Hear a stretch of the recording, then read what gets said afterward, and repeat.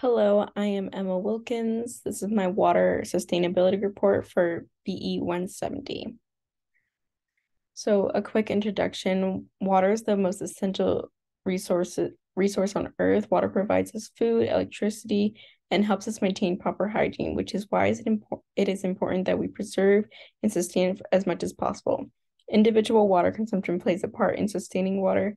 By analyzing and assessing the ways we consume water on an individual level, we can find ways to improve water consumption individually.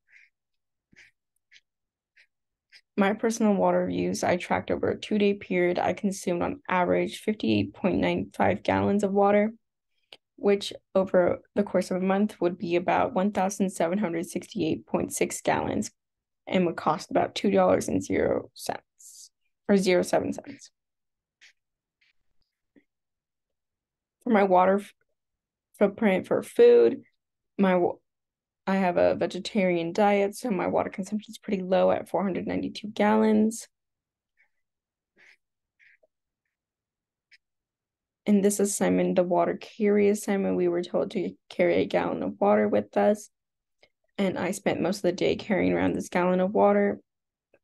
I found it a bit of a struggle to carry around this water, so I praise the strong, capable women whose daily task plays such an important role in their lives and the lives of their community who do this on a regular basis.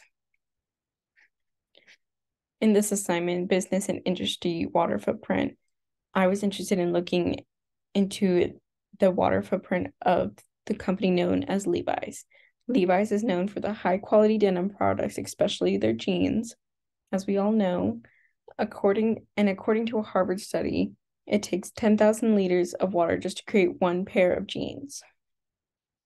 Some more sustainable practices I suggested were to have a water recycling system, to have a closed water system in which all the water they use to create their jeans goes back to them in their washing cycle, etc.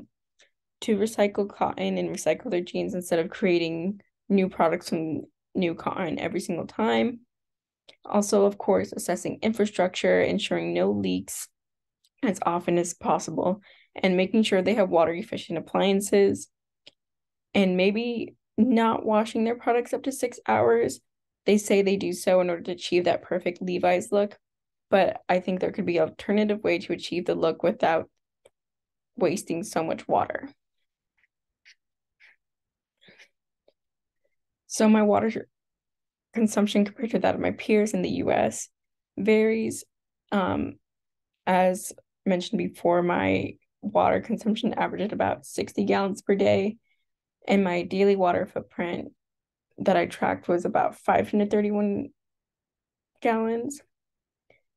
I think these numbers were different just because I tracked my actual water consumption on those 2 days versus the website I put all of my information to use the averages of the information to estimate what my water would be, which can be very different. Compared to the class average of 40 gallons per day, my water footprint is larger. However, my daily water footprint compared to that of the United States average of 2,000 is significantly lower. I do think people can influence others to make a difference in the water footprint of others. So, in summary, water is an essential part of our lives that we can easily take for granted. I know I had up until taking this course. Even though I knew to conserve water and take part in more sustainable practices, this class had further enlightened me to further my sustainable water practices through different activities, readings, and assignments. I had been able to reflect and fully recognize just how one individual takes part in water sustainability. And there is my works cited. Thank you.